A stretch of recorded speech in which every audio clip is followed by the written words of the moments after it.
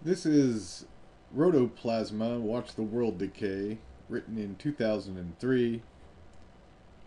If you click on 512 by 512, it makes it bigger. So let's do that. This is all in the web archive. And this was prior to... I had already thought up YouTube at the time, but I hadn't gotten a chance to contact Chad Hurley or find any other funders. So if I hit B, click on it, I can... Well, first of all, clicking on it allows me to change the source plasma. So there you go. Clicking and dragging does that. So. Then if I hit B, it turns off one of the algorithms, and the blur is gone. This may not be visible on all systems, but or through the video rather, but you know, it's neat. And you can play with this. It's in the web archive. I'll post a link to the video description. But you can see the different source information yields different results. And so here we have a an animation. These are all created on the fly, you know, just by using Rotoblitting and a plasma technique. Let's start with a new fresh one. So if I go to the upper left, it becomes a simpler source plasma, and if you click on the lower right, it's a very complex plasma. So you can see the plasma is very bright, and then as I move this way, it becomes darker. So sometimes it'll get caught in a loop like you see there, but then something will jitter it and it becomes this static-y form.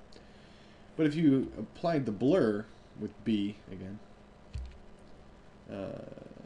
it changes the output and becomes a different source or different animation.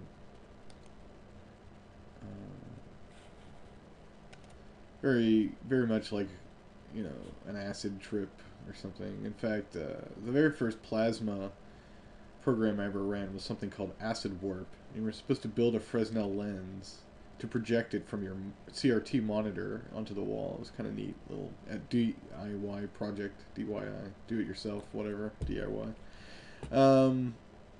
Yeah, and so it'll just continually, without even clicking, it'll cycle through various states as it, you know,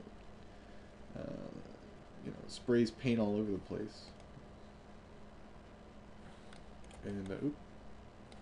Looks like it froze there. It's an old program, so who knows how much longer it'll survive. But there you have it. There's another one. Click down here.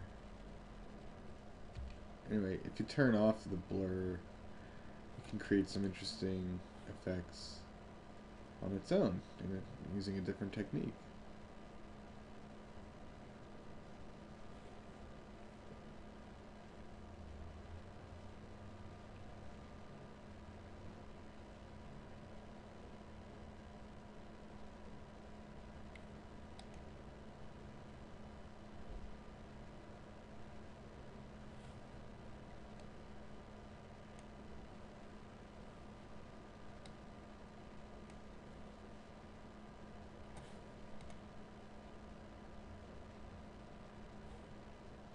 And then if you hit L and T, T is 0, 0, and L. Oh, this don't work. Let's make sure. T, L. Nope, doesn't work. Sorry, guess T and L don't work. But yeah, turning blur back on, you can see some different effects. Blur basically simulates anti-aliasing.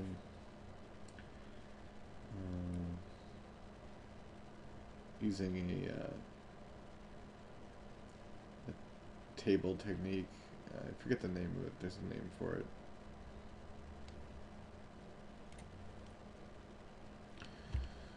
So, anyway, experiences in real-time, time-based software, and procedural animation.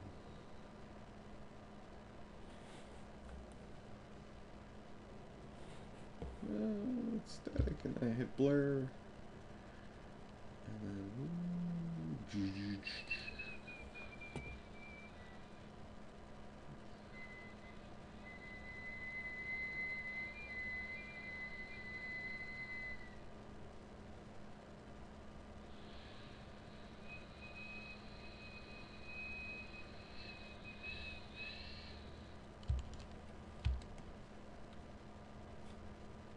By the way, excuse me. By the way, Swiss Groove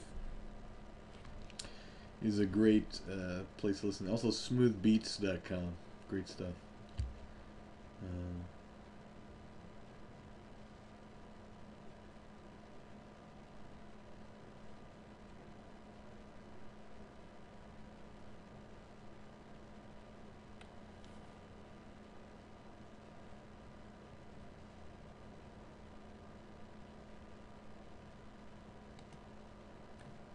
So it says up here, combinations of super fast blur by Quasimondo,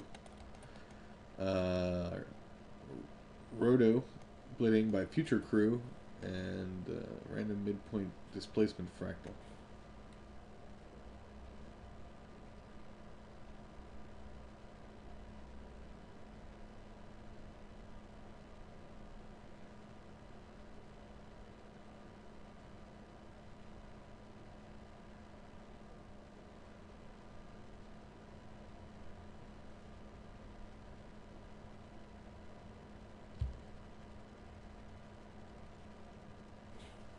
Well, take care.